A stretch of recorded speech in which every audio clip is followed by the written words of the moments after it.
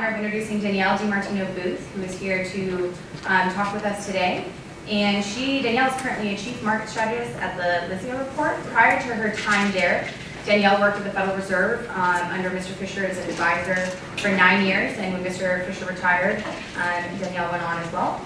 And prior to that, she was working as a columnist in the Dallas Morning News, but she began her career in New York on Wall Street, working in fixed income and private equity markets. Danielle's earned a BBA from the College of Business at the University of Texas in San Antonio. She also holds an MBA in finance from UT Austin and an MS in journalism from Columbia. And Danielle's someone near and dear to my heart who I work with, and I'm happy to turn it over to her.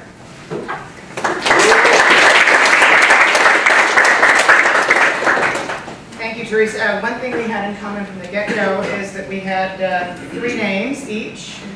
I acquired mine by marriage. I'm still waiting to see what happens with her. She ended with 4 instead of 3, so stay tuned. In any event, thank you for having me here. Thank you for all of you coming here this early in the morning. My ways got really confused on the way here, but eventually Teresa guided me into the building. Anyways. So again, I come from central banking. It was almost a decade that I was working for Mr. Fisher. And I have to say at this point that old dogs have a hard time learning new tricks. You may have heard that saying. I suppose that's why I'm having a really hard time just jumping into my comments without some kind of a disclaimer, because that's what bureaucrats do. They disclaim. So how about I swear to tell the truth, the whole truth, and nothing but the truth. Does that work? I feel better. As you can see, the Fed has left its mark on me, but luckily the imprint stops with trivialities and disclaimers. Thankfully, the brainwashing never took hold. You may be wondering about my title, The Great Abdication. Am I going to regale you with stories about past British monarchies? Not exactly. When I was pondering the title of my debut piece that summed up my reflections on the institution where I worked for Richard Fisher for the better part of a decade, 2 words came to mind: abdication and complicity. The abdication refers to Congress. The complicity takes aim at the Fed. Let me explain. The ability to finance the debt of the United States is hugely dependent upon the kindness of strangers in Shanghai. If the Chinese were to curtail their demand for U.S. treasuries, we would all feel the pain back here at home in the form of higher interest rates, a hike that would be triggered thousands of miles away and not by the Federal Reserve. Now, you may be saying that this notion is unthinkable. The Chinese need us as much as we need them. That's certainly still the case today, but the figures don't lie. Chinese foreign reserves have begun to shrink. They've declined by 1/10 over the past year, and the powers that be have publicly stated that they want to become a less export-dependent economy. We read more and more about China trying to become a more services economy like the United States every day. Now, if they accomplish their goal and generate more economic growth from their own domestic consumers, they will indeed have much less of a need to buy our treasury bonds. Now, where does the Fed fit into that equation? Well, first off, Fed officials are plenty aware that the Chinese and other foreign buyers of our debt can't be depended upon indefinitely. It follows, then, that they're aware that the country's politicians have squandered a perfectly good opportunity to indemnify the nation's balance sheet at this time of extraordinarily low historic borrowing costs. Extending out the maturities of the debt would help the country prepare to reduce our reliance on the kindness of strangers. If interest rates rise to untenable levels at some point in the future, which we hope will happen, we would at least have the gift of time to ride out any kind of a crisis in confidence. Now, this graph, which ran last fall in the Wall Street Journal, helps illustrate my point. The story it accompanied highlighted the surge in ultra-long bond issuance, which is defined as a bond with a maturity of 30 years or longer. Governments and corporations alike were rushing into the bond market to take advantage, again, of the lowest borrowing costs in history. And it's not just, and by the way, somebody looked it up recently, and borrowing costs are at their lowest level in approximately 5,000 years. Make note.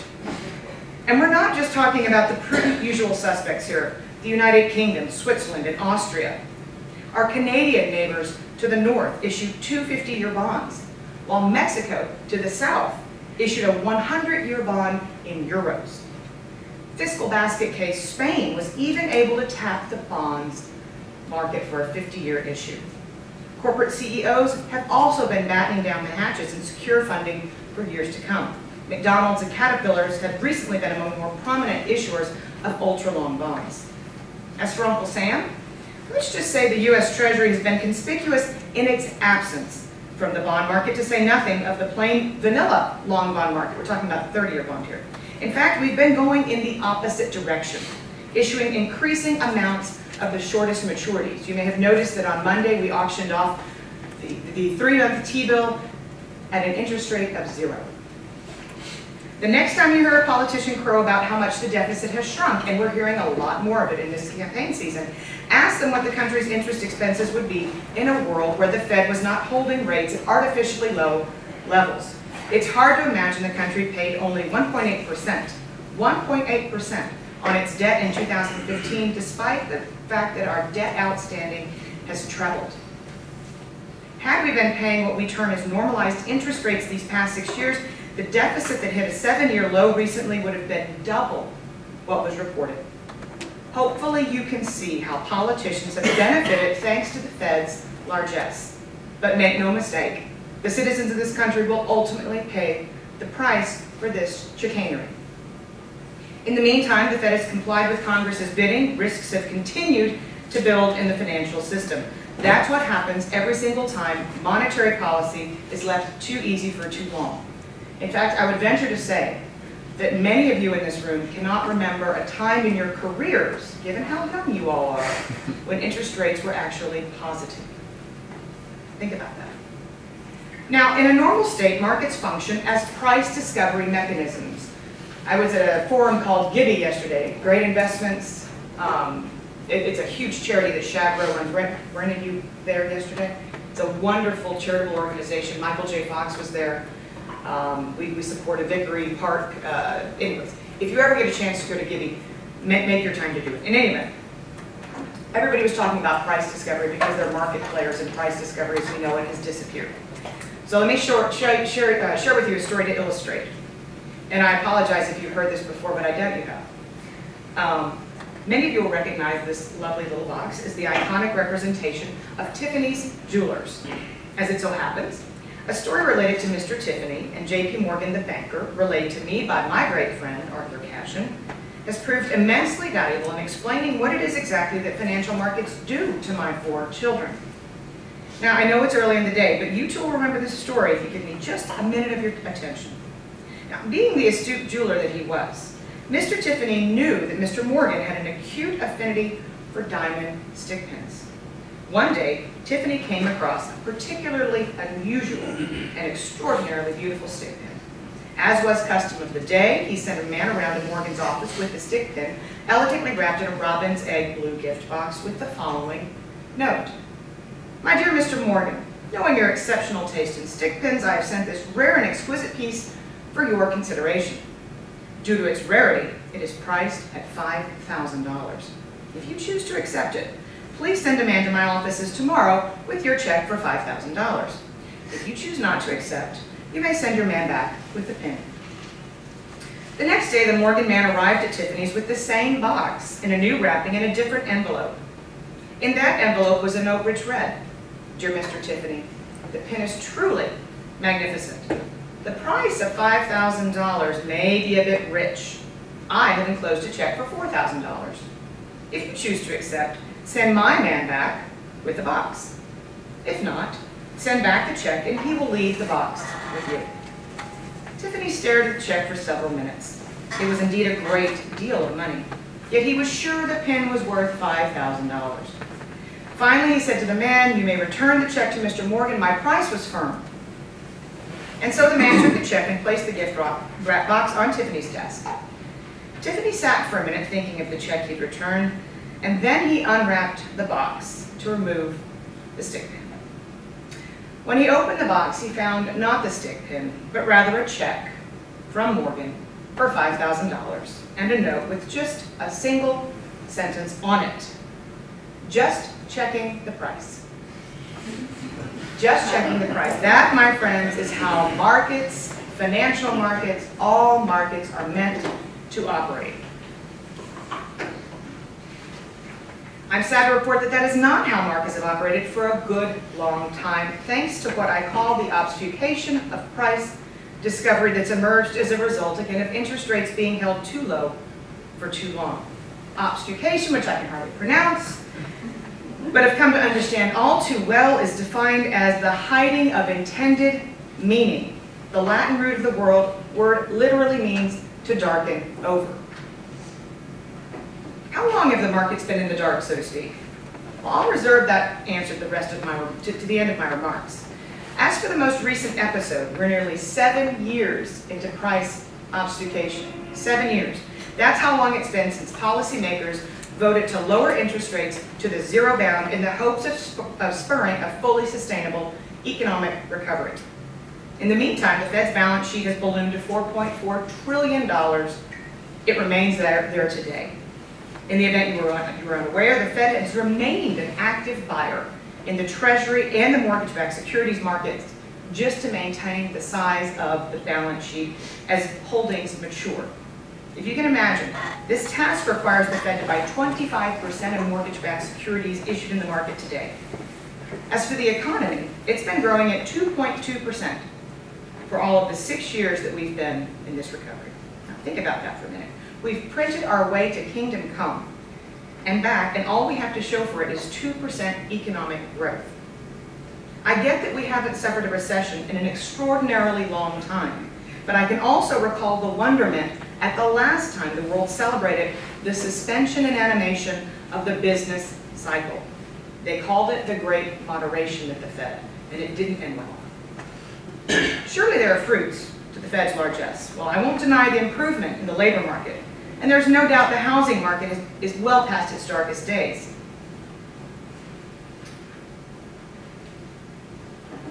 But the Fed's closest friends, we've come to find out, are known as investors. For this Tony cohort, the fruits of the Fed's zero interest rate policy are bountiful on a record scale. Some $30 trillion has been tacked on to the collective net worth of American households since the financial markets bottomed in March of 2009. Investors faced with making no money on their savings have poured money into riskier assets, such as junk bonds in the stock market. The end result?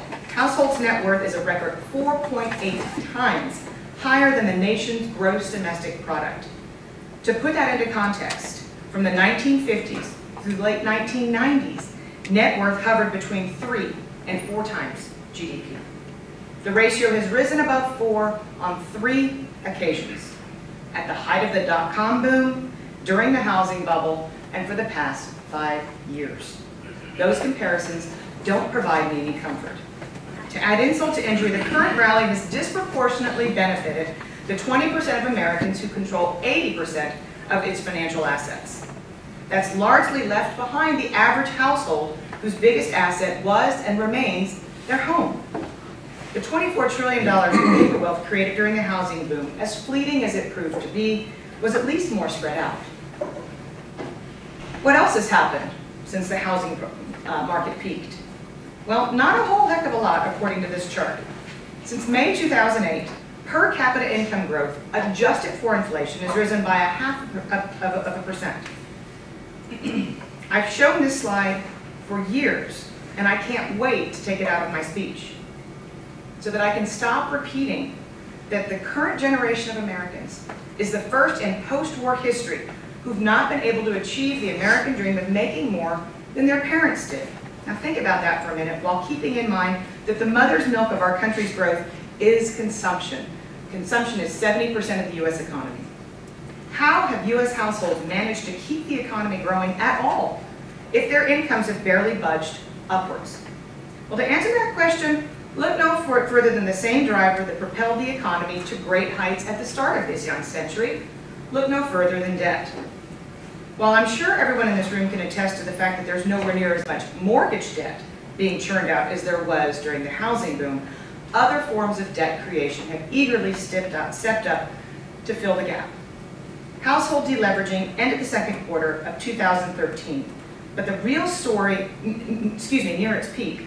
But the real story here is the type of debt that's been responsible for backfilling the gap that opened up due to the nearly 10 million foreclosures that have taken place in recent years. Let's start with where mortgage debt tailed off, and that is student loans, by far the fastest growing category of household debt in recent years.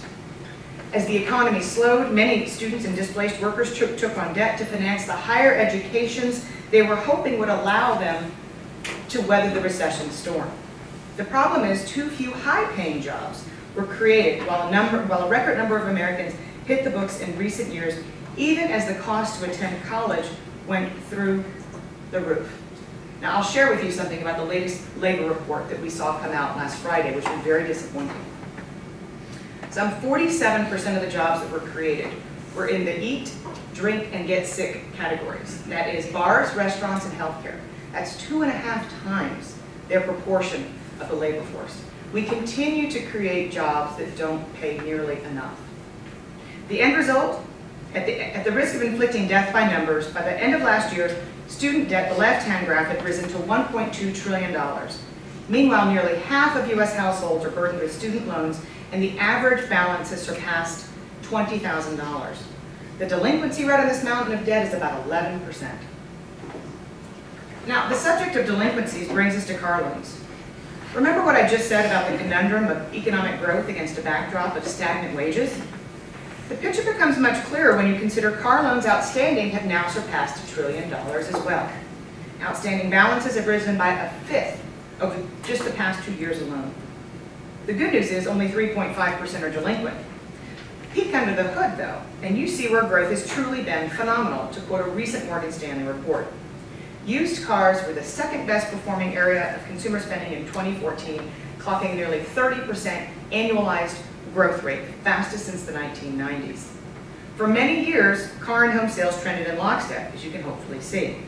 Then mortgage lending standards collapsed and home sales grew at a faster pace than that of car sales. You'll see the red line spiked above the blue line around the mid-2000s. Both car and home sales collapsed during the Great Recession, but only car sales have yet to rebound and are trending much higher than that of homes. So how did households with very little in the way of fatter wallets manage to finance these big ticket items? It's funny you ask. That brings us to my favorite big word. It explains why anyone who can fog a mirror today can get a car loan. Some of you will recall that we used to say the same thing about car sales. And now I'm going to identify myself as being an Austrian. And some of you economics students will understand what that means. Back in the late 17th century, Austrian economists identified a phenomena that they termed malinvestment. Ludwig von Mises expanded on the idea, writing this in 1940. Malinvestments are badly allocated business investments made due to the artificially low cost of credit. Central banks are often blamed for causing malinvestment. Malinvestment occurs when artificially low interest rates mislead relative price signals, which eventually necessitates a corrective contraction. A boom followed by a bust. What are a few markets that have been injected by malinvestment? What are a few that personify the perception, again, the perception of prosperity? Well, I just mentioned subprime asset-backed securitization. Since 2010, issuance of subprime ABS has tripled in volume, topping $20 billion last year, and bringing the total outstanding back to its 2006 peak. Some 73% of these are for used car loans. But again, car loans in the aggregate are just $1 trillion. The real go-go growth has been in the bond market. At over $200 trillion, the size of the global debt market dwarfs that of the stock market. Moreover, the growth has exploded since 2007, contrary to the widespread perception that we've just lived through an era of extraordinary deleveraging. The high-yield bond market alone has doubled in size in the past 3 years. Moreover, their share of the U.S. corporate bond market, again, has doubled over the last 14 years. The question is whether the risk of holding bonds is being sufficiently rewarded. Not by the looks of this screen. The term premium on 10-year bonds, a risk-reward gauge, is near cycle lows. Granted, we're not talking about CCC bonds here, half of which will default over the next 5 years. But I would direct you back to the sheer size of the bond market and its growth, as every issue has been heavily oversubscribed. It's safe to say many investors are unaware of how very overvalued their bond holdings are. Still, most believe that bonds help diversify away the risk of their stock holdings. Speaking of stocks, I'll share a funny story with you. I was driving the kids to school one day and had Bloomberg radio on listening to Tom Keene. My oldest, who always prefers Hits 1 on Sirius to my pre-market, boring talk radio, surprised me in showing that he was actually paying attention. He turned to me and asked the following question: Mom, which is longer, the S&P 500 or the Indianapolis 500? So after I stopped laughing, I answered as any markets person would. I said that, of course, would be the S&P 500. Equities are by design a perpetuity. So, then we were at school and I was like, get out of the car, I can't explain it. And then he got me back and came home that night and said, Mom, what's infinity? So anyways, so should investors be worried about the stock market? Well, the answer is actually yes and no. If we're in the latter innings of a late 1990s rally, well then no. No need to stress about stock market valuation. Now, if you don't get any comfort from knowing that stocks are more overvalued as gauged by the size of the stock market vis-a-vis the U.S. economy, well then yes, be worried. Be very worried. And keep this in mind the next time someone reassures you that the price-to-earnings ratio in the stock market is nowhere near where it was in 1999. Some estimates suggest that up to a third of profit growth since the onset of the current easing campaign is attributable to the decline in interest expenses. That's plausible enough if you do the math. But there's a much less obvious and yet more powerful support powering the stock market and degrading the quality of the E for earnings in the PE ratio. Since 2009, companies in the S&P 500 have bought back over $2 trillion of their own shares. Now, to put this dollar figure into perspective, over the same time frame, exchange-traded funds, foreign buyers, insurers, mutual funds, broker-dealers, private and public pensions, hedge funds, and households combined haven't even made $500 billion in aggregate stock purchases. Narrow it down to what we call mom and pop, small or retail investors, whatever you want to call them. This crew has all but abandoned the stock market in recent years, as gauged by a recent Citigroup analysis. Over the past 10 years, buybacks, the blue bars, have outpaced mutual fund and exchange-traded fund purchases by a factor of 40 to 1. Of course, the more shares you buy back, the fewer shares you have to use in your calculation when computing earnings per share. Do share buybacks that pump up executive bonuses do anything productive for the economy? I'm thinking no. Art Cashin, again, I'll bring him back and quote him. He recently observed that companies have raised financial engineering to a Botox state. I couldn't agree anymore. But if you want to know about the real it girl in today's financial markets, look no further than commercial real estate. Now, there's no doubt that both residential and commercial real estate got shellacked during the crisis. By 2009, when both markets troughed, commercial prices had declined by 40% peak to trough, while housing prices had fallen by 35%. The recoveries of these two markets, though, faintly resembles day and night. Housing, a market that has yet to be allowed to truly clear and has been plagued by ill-conceived regulations, has only recovered 59% of its peak to trough losses. Commercial real estate, on the other hand, has roared back to life. The latest figures tell us that commercial real estate prices have recovered 129% of their losses. But, you know, I really do need to change the title of this slide, don't you think? Maybe. But the real action has been in multifamily. Multifamily prices have recovered an eye-popping 180% of their losses. It kind of helps that financing never took a big hit, but it helps even more that financing for residential buyers never recovered. The starkest picture I can show you of just how distorted things have become is what you're looking at on this screen.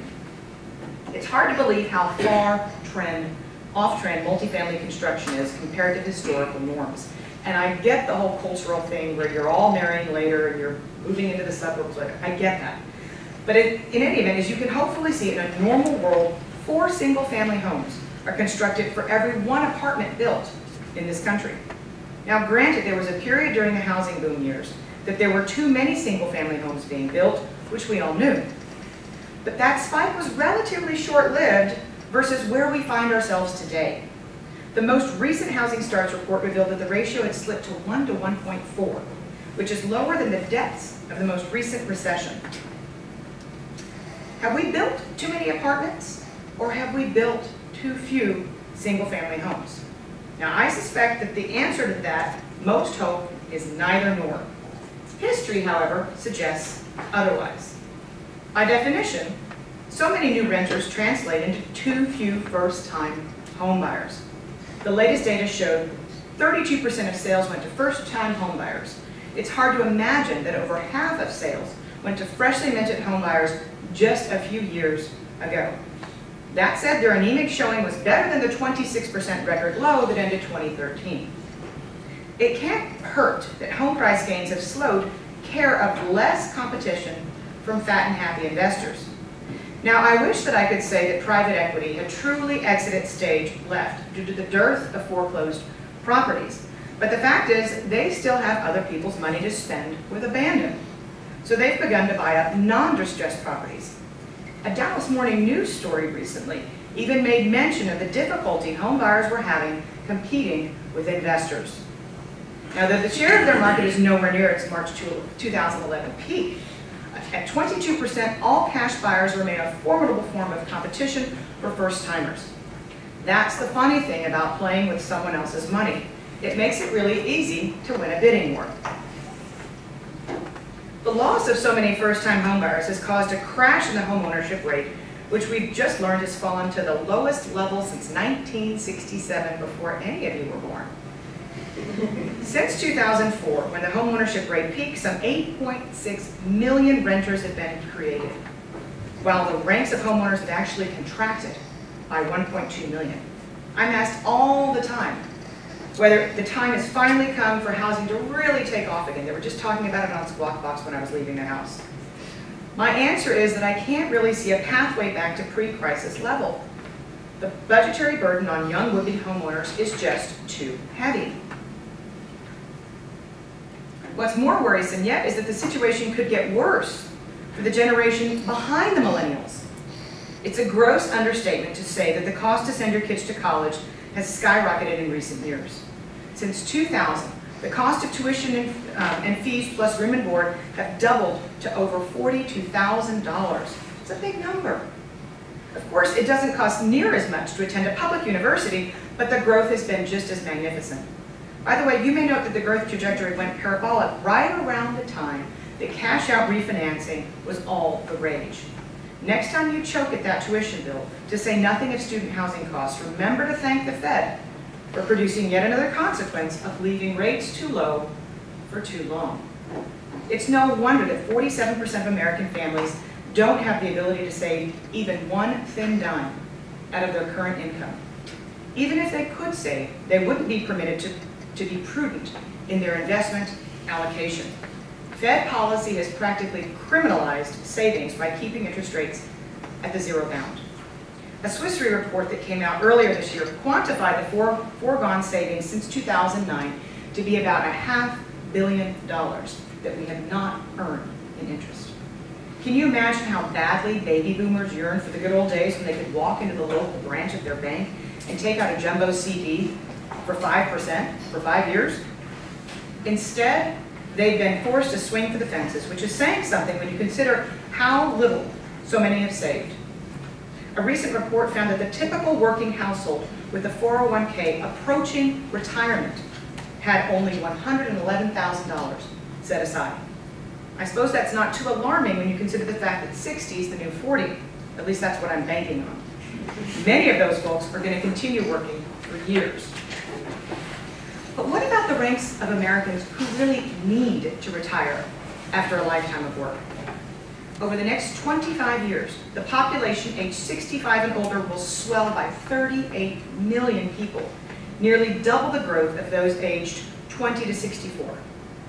Among those folks, about 25 million boomers will endeavor to sell their homes over just the next 15 years. That is, if move-up buyers mysteriously appear en masse.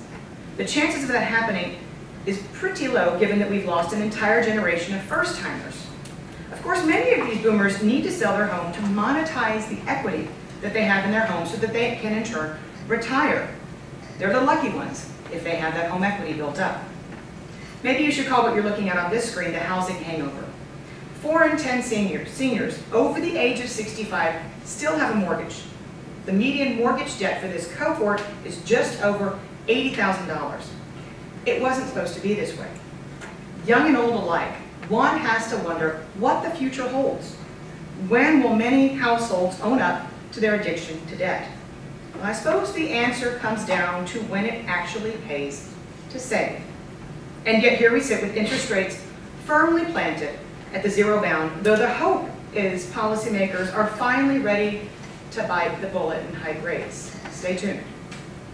Maybe, just maybe, the time has come, and maybe, just maybe, normalized interest rates, as we call them, wouldn't be such a bad thing, especially if it pulled the plug on malinvestment. King Edward VIII's abdication of the throne was no doubt shocking at the time. At the same time, though, the act of love has gone down in history as one of the most romantic of all time. Today's abdication has not one redeeming factor. I think we all know that it's high time Congress did right by this country. I hope you too can now appreciate that it's well past the time for the Federal Reserve to stop enabling congressional misfeasance, and in doing so, restore the financial markets to their proper function as price discovery mechanisms. After all, uninhibited price discovery is the bedrock of a free market economy. Living within our means, saving our hard-earned dollars, sacrificing today to ensure for a better tomorrow. These are the disciplines that helped foster a superpower economy. But the fact remains, lower for longer has ravaged those who dare save, while richly rewarding those engaged in reckless investment behavior. I'm here to tell you that the current era has outlasted its welcome. Policymakers keeping interest rates at the zero bound may have intended to revive animal spirits by making debt so cheap for so long that it's impossible to not play along. But nearly 30 years later, in the wake of one speculative boom and subsequent collapse after another, I'm afraid to say we haven't learned nearly enough as a country. It is not the creation of debt that makes a lasting impact on economic prosperity. Rather, it's investment in the future that promises to retain its value for generations to come. And with that happy note, I will take any questions you're happy to have.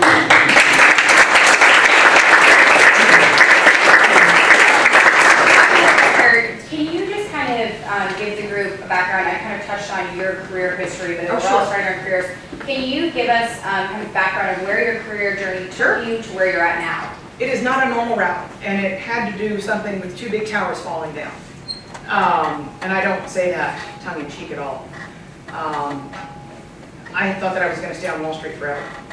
But after 9/11, all of our perspectives changed a little bit. So when I came back from Texas, where I'd spent Christmas that year, I met my husband-to-be shortly thereafter. And long-distance dating between LaGuardia and DFW is, I don't recommend it. It wasn't a lot of fun. So about 6 months later, he asked me to move to Dallas, and I had just finished getting my second master's in journalism because I figured when I retired, many years later, that I would at least have a ticket into the door of any old newspaper in America so that I could go and write and be free of compliance and all of its shackles. In any event, when he said move to Dallas, Credit Suisse has a huge office there, this is great, I can be a stay-at-home dad. I went, what? And then I said equities in Dallas. So if any of you have read Liar's Poker, raise your hand. Thank you, thank you, thank you. For the rest of you, it's recommended, required, whatever you want to call it, go out and buy Liar's Poker. It was a huge influence on my life. And I no longer believe equities in Dallas is necessarily Siberian purgatory, but it's what I thought when I lived in New York, that I wasn't going to work off Wall Street in Dallas. So anyways, I did something unusual. Most of my book was done directly with the trading floor. So instead of giving my business directly to an individual, I gave it to the floor, and then they gave me lots of money, and I signed a non-compete and agreed to leave the industry for a while. At which point I picked the phone, I called Robert Deckard, I said, I understand you run this company named Belo. I'm not sure I've ever seen a Dallas Morning News. I understand the president reads the sports section every day, so it's got to be worth something. So I'll work for free. Those are my words. Don't take notes on I'll work for free. Don't write that down. Don't be the oldest intern to ever walk into the Dallas Morning News, which I was. 6 months later, I had my own column on the markets. I was their first daily columnist, and I wrote terrible things about Alan Greenspan and terrible things about the housing market and subprime mortgages. Warren Buffett called me one day. I got to go out to Omaha. I had readers all over. It was a lot of fun, lot of fun. Until one day when my phone rang and it was Bunny Hartman for Richard Fisher. So I had lunch with Mr. Fisher at the Petroleum Club, and within about a year or so, I received a phone call from the Fed, and they asked me to come work for them. And any of you who want to be on my newsletter, you just give me your email, and you can read Ladies Don't Dance on Graves, which I wrote about a month ago or so. And when people ask me, why would you leave the freedom of the Dallas Morning News to go work at one of the biggest bureaucracies on the planet, my stock answer always was, ladies don't dance on graves. It's one thing to predict a housing crisis and be right. It's another thing to watch readers who used to send hate mail send apologies via email, saying, I'm so sorry that I criticized you like I did. I shouldn't have forced my husband to take out that home equity loan and get rid of the yellow linoleum, because now, me and my 2 kids and my husband, we're all being foreclosed on, we're losing our home. So that wasn't any fun. So I said, maybe I can make a difference if I go serve my country and go work for Richard Fisher, which is what I did. So I covered every aspect of the financial markets for him, from the high yield bond market to the housing market to commercial real estate to private equity to hedge funds to stocks to bonds, you name it. So I did that for him for the better part of a decade, producing a briefing document before every FOMC meeting. I got to go to New York before every FOMC meeting. Teresa came with me. Boy, did we have fun when she was working with me. But you sit down, you pick people's brains, you try and get a feel for where the markets are, and that's kind of what I've been doing for the last 10 years. And I followed Fisher right out the door, because it was the man I was working for, not the institution. I wouldn't know what to do with a PhD in economics. But anyway, so it's been a lot of fun since then, and you can tune into CNBC and see me from time to time. I've just started writing a newsletter, and it's a lot of fun to come out of the gate and be able to breathe the air again and tell the truth, because Fisher fought the good fight. I helped Fisher fight the good fight, but we didn't win. And I have serious doubts about where this economy and where the financial markets are headed, because as Jim Grant of Grant's newsletter said yesterday, the Fed theoretically has a double mandate, and that would be to maximize employment and to ensure price stability. But I'm going to steal from his line, and I'm going to write it in my next weekly, that their true double mandate has become A, arsonist, and B, fireman. And that's kind of what I see Fed policy is doing. They set the fire, and then they put it out, and then they go and they hit the reset button, and they do it again. So, in my little humble opinion. Now, you all, I can tell you're all intelligent. I mean, you got ties on, you're awake, you're drinking your coffee, so somebody's going to have a question. Whoa, okay, yes, sir. So, it's interesting.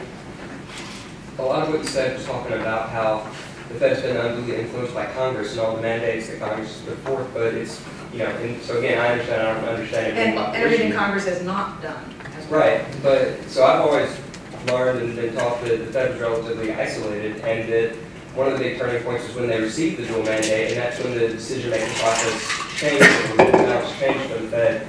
So what I don't understand is when you talk about the things Congress has done and not done, and I get in, the big picture, the incentives to buy homes that they probably should have involved, things like that. What specifically do you mean by that? What was it that Congress did that sent the Fed out of whack and that changed the way Here's my favorite example, and I might show a little political strategy. The Scandinavians have a different approach to long-term unemployment. They'll pay to retrain somebody, get them an associate's degree, maybe they used to be a roofer, train them to be a welder. They'll invest 2 years worth of taxpayer money in helping somebody gain a new skill, find a new profession. When interest rates are really low, it's really easy to get things like 99 weeks of unemployment insurance passed, and then repassed, and then repassed. And it's really easy to expand the disability rolls. And what we've seen is a very quiet expansion of the social safety net. But I want to tell you that the average American who is not in the workforce, we're at the lowest level of labor force participation since 1976. And it's not because these people want to be out of the workforce. I promise you, everybody would rather have a job. But we haven't retrained them when we could have. Congress could have spent the money more wisely We could have new bridges and tunnels. The Corps of Engineers has identified $4 trillion worth of repairs needed to our nation's infrastructure. And there it sits. So there were a lot of smarter things that Congress could have done rather than just take the easy path. And that's what I'm saying. But the easy path has been available to them because they can go on and on about reducing the deficit. The deficit wouldn't be reduced at all. And the debts continue to grow if it was not for that. And that's my point. There was another question. I'll play Tom Keene. What's your call on the rise of interest rates? When's it going to be and how much is it going to be? So the best I've heard, because I had this, actually just driving over here, took 3 words out of what I'm about to publish this morning. Because I said it was basically a fait accompli, that they're not raising rates, that the labor report was so weak, and specifically the back revisions to the labor report. That was really what was, I mean, we've had negative revisions going out for since November. So it suggests that the economy is turning. However, John Williams was born and raised under Janet Yellen, San Francisco Fed. And he made a speech after the labor report came out. And it said that given the slow growth of the population and given the slow growth of the labor market, we could get away with just creating 100,000 jobs a month. I don't know if anybody heard that speech. But if it's the case that policymakers are willing to accept a lower growth rate in the non-farm payroll numbers, then it's highly possible they're trying to signal that they're going to go in October. Going in December is a rat's nest. They might do it. But market liquidity is terrible at the end of the year, on December the 18th, when they would be making that decision. So I wrote an op-ed for the Financial Times recently. I hope you all would look at it. And it basically said, call a press conference in October and do it now. So they don't shock the market on October the 28th and say, we're having a press conference, and the market crashes. It's not good to do it that day. Policymakers, I think, probably realize that the global economy is veering towards recession and that it might take us down with it, and that our own economy is slowing. The renewed decline in oil prices hasn't helped. But I think for reasons that we can talk about after that are mechanistic, that have to do with the functionality of money market funds, I think they know that they need to raise rates, even if it's just a one and done, just to help out with the functionality of the overnight rate market, which I'll get way deep in the weeds. If you give me your card after, I'll add you to, you can read Illiquid Plumbing when you can't sleep. And it talks about the plumbing of the financial system. I think they want to go in October.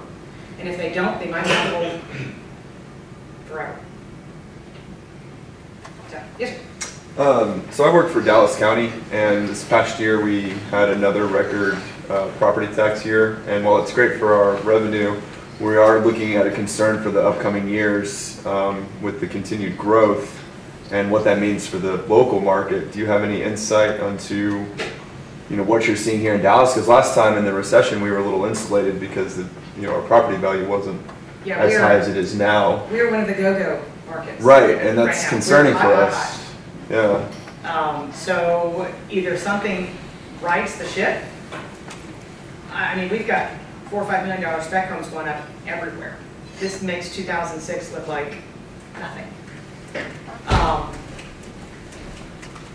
There will be aging people, aging Dallasites that have to leave, that have to get out of their house. You'll see property tax foreclosures. We saw them during the last cycle, not a lot of them, but you will see property tax foreclosures if this continues. And or you will see the attractiveness of the city itself lessen because people no longer perceive it as being a place where you can live affordably. I'm writing about inflation next week, and the inflation that the Fed ignores, and that's the inflation of rental pricing, apartments, single families. And once you price renters and home buyers out of a market, which Dallas is trying really hard to do, then people go look for alternatives. So I get that we're centrally located. My husband works in the packaging industry. I see all the companies that are relocating to this area of the country, and I get it. And it's intuitive, and we still have no state income tax. But no state income tax does not necessarily mean that you can't tax people out of the market. And that's a concern that I have. Definitely. Good question. Yes, sir. In early thousands, you had the tech bubble, which caused the market crash, and then subprime mortgage most recently. Some financial experts would say we're overdue for another recession. What do you see as the biggest pressure points this time around? Well, How can we avoid? Well, I don't know that we can avoid the decline in commodity prices because it's a global phenomenon. We can't avoid Brazil and Russia and Canada being in recession. These are things we cannot avoid. So my biggest concern is what I brought up earlier, which is the type of jobs that are being created right now. Energy jobs that were created because of the shale revolution paid a lot of money. We're talking about $75,000 up. And leisure and hospitality jobs, it's about a $30,000 paycheck. It's a big difference, and my greatest concern, we've seen a decline in weekly retail sales that's unusual given that car sales are explosive. But car sales are explosive for a reason. It's because the credit is there to buy the car, or in this case, the F-150, which is record sales. But buying a car on credit and creating the illusion of strong retail sales and having a shrinking paycheck, they don't go hand in hand. They go in opposite directions, and again, we're a consumption-driven economy. If the whole rest of the world, and that's an exaggeration, but if China's slowing, if the supply chain to China is slowing, and we've seen these numbers coming out of Indonesia, Vietnam, we've seen some contracting manufacturing statistics these last few days. If that continues, I don't know how long we can exist on an island of prosperity if we don't have wage growth. So we're way overdue for a recession. I guess it's okay. I'm going to have one woman in this room ask a question. So y'all don't feel any pressure, but I've only had questions from the guys this morning, so and not her. I'll advocate my question to the lady. That's so sweet. When you ask Okay.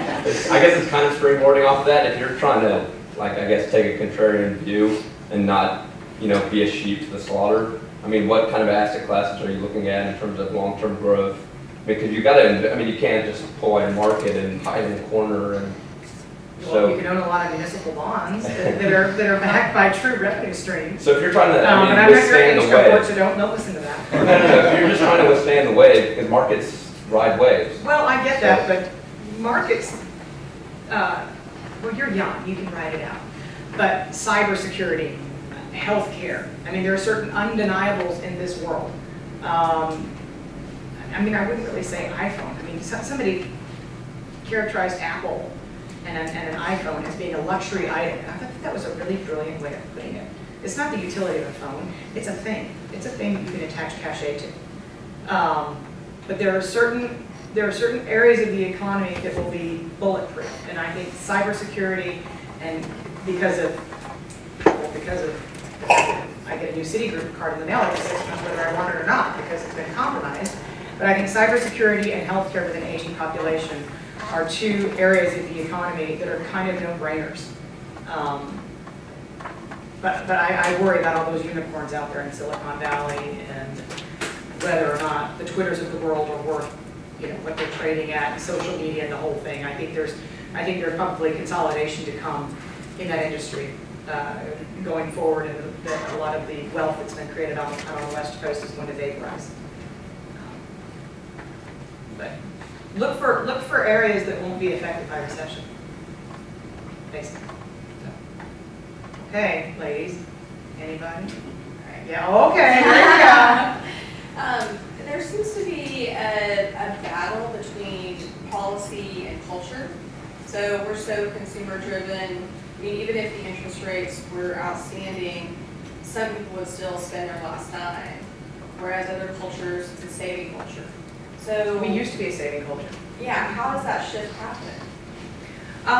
It has to be incentivized. And in order to incentivize, you have to pay. In order to pay, you have to normalize interest rates. And you have to, by the same token, not have politicians come out and say every American needs to own a home. Now, they're not saying that today, but they said it years ago, and it got a lot of households into trouble because they bought more than they could afford. So having our nation's leaders, insist that we begin again to go back to our roots of being a country that lives within its means and investing in our future, as opposed to taking on debt to try and fabricate a future. These are things that need, I mean, that's what you do the first Thursday in November. Is it the first Thursday? First Tuesday. First Tuesday? Yeah. I vote, I mean, I just, but I need to, I tell my phone to tell me when to go. But, and that's good. Thank y'all for all of this generation making our life easier. But that's where voting comes into play, and that's where electing leaders who, I'm not making a political statement of any kind, but the only thing that I've read two good things so far, and I'm not going to name their names, but one politician said that we need to get rid of the notion that a four-year degree is de rigueur in this country. Because if I get a four-year degree in God knows what, and I only can become a barista, I've wasted my time and my money, or I've taken on debt to get it, or I've wasted my parents' money. But one politician who's out there is saying, we can become a more vocationally driven, IT globally driven country. And it doesn't take more than 2 years to build up to some kind of a technological skill. I mean, the average electrician in this country is 53 years old, and that's why they make so much money. Because there's not a generation behind it, because there was this stigma of going into some of these vocations, but they have utility, and they have need, and they're well-paying jobs by the same token, but you need politicians getting out there and saying that. The other intelligent thing I heard is that you need to take away the marriage penalty when it comes to filing your taxes. So you don't need to incentivize the husband or the wife, none of you are married. You don't need to incentivize the husband or the wife to make less money because you're going to get penalized if you make more. But those are the only two intelligent things I've heard so far. So after and that's about it. But when you hear these things and you're like, that makes sense, that makes sense. Because if you can check off that box, it's going to help the country grow better, vote for them. So. Which is a good point, and we talk about this a lot in our committee, but if anybody here needs to register to vote, we all have to do it once for the first time. It's nothing to be embarrassed about, and the people who are deputized who can get you to register very simply. So let us know if you need help with that. And it's no, There you go. it's, if you haven't voted before, there's no, it's good to do. All right then. So, Dan, can you help, I guess, help me understand how we have all these smart individuals at FOMC with PhDs, and I have to assume that, again, these are intelligent people, again, they, based on your presentation, they're not making the right decision. So can you tell me what is it that's keeping them from making this decision of raising interest rates? And I mean, why is it that they're not doing this? If, again, we have to make the assumption that these are intelligent people. Oh, they're brilliant. They're more intelligent than me. But I was kind of a tradesman inside the organization. And I let my eyes and ears tell me what was happening. And I allowed the powers of observation to rule my thinking. And I combined that with economics and my economics background and my finance background. But again, I didn't ignore what was staring me in the face. And I think the biggest challenge to the current generation of FOMC members is that too many of them have been schooled to make policy using models. And if it doesn't fit in the model, then it's not incorporated. And that's what got us into the financial crisis. And that's what got us into the dot-com boom and bust. But you have to, I think, come up with a new mousetrap when it comes to making policy that is not purely model-driven. And you need to have more people like Richard Fisher as presidents of FOMCs in order to make policy that incorporates the real world and the academic, theoretical, model-driven world. It needs to be both, especially because they've spent the better part of 30 years distorting the economic data by monkeying with interest rates, which they've done. So that's the other problem they have, is they can't even look back at the old economic data Because prior to 1987, when Alan Greenspan came in and created the Greenspan put and put a floor under losses for investors, when he changed the rules of the game, he also began to distort the data that his very economists relied on to make decisions. So, Edward Gramlich is may he rest in peace, is my favorite central banker of all time. And he wrote a book about the subprime market. He walked into Greenspan's office and said, listen, we need to try and get out in front of this. This is going to end really badly. And Greenspan answered him, well, we only regulate 25% of the lenders.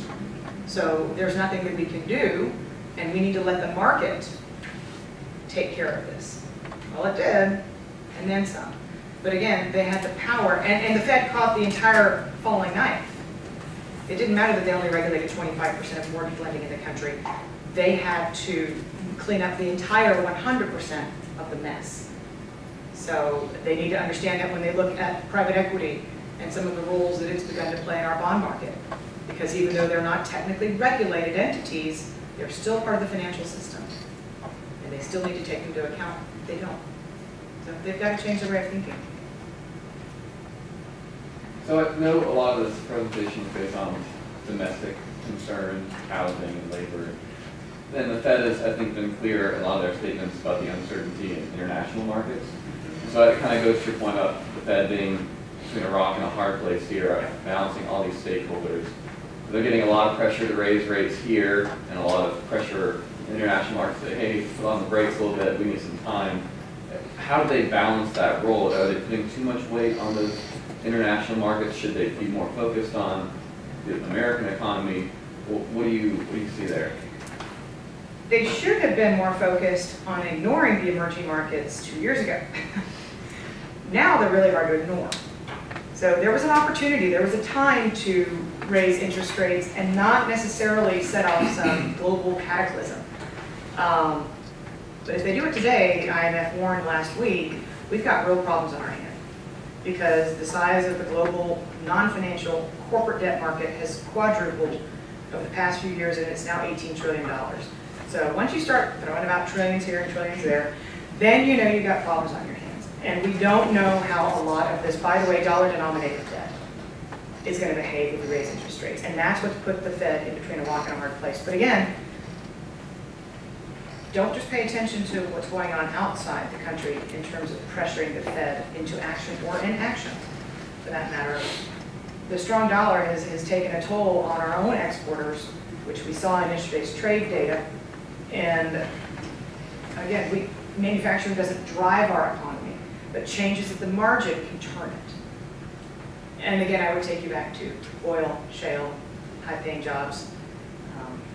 We've seen upwards of 81,000 jobs lost in the past year, that jobs that used to support the mining industry, which includes energy. So there's tentacles, there's fallout from the decline in energy prices. It's not just related to, good God, what's going to happen to Houston. So it's not an easy, good question, no easy answer. All right, well, y'all have been the most attentive audience. Thank you so much for all of your attention.